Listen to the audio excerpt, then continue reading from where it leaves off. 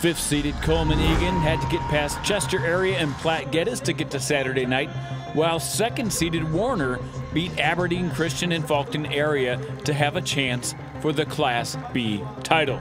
Let's get it started. Haley Larson of Coleman Egan goes up against the double block and gets the point for her Hawks. They're up 4-2 early. Back set now from Ava Nielsen to Kylie Schopp. She puts it away and they pull ahead. Warner up 14-13.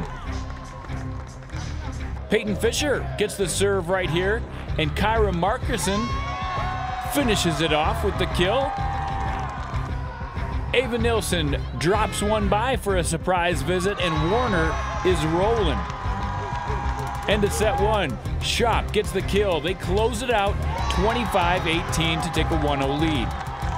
Second set now. Strong start. Jennifer Amon puts one away. They're up 16-12. Haley Larson of Coleman Egan keeps it in the match here. Gets the kill, and they're just 2 down. But another winner from Schopp gives the Monarchs second set, 25-20 in a hard-fought set.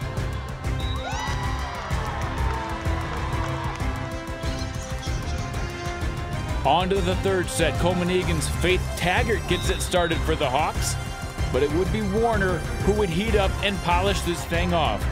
Schopp with another one down the line. Kyra Markison finishes off a long volley. Warner has a commanding 13-3 lead. One of the few seniors on the court, Peyton Fisher finds a good spot. They extend the lead 15-3. You know everything's going right. Courtney Bjorgard with a great save, and Ava Nielsen just helps it over. Match point now, and it's the senior, Jennifer Amon, who puts it away. She leads the team with 14 kills, and Warner wins their first state title since 2018, and their 7th under Coach Kari Jung. It feels amazing.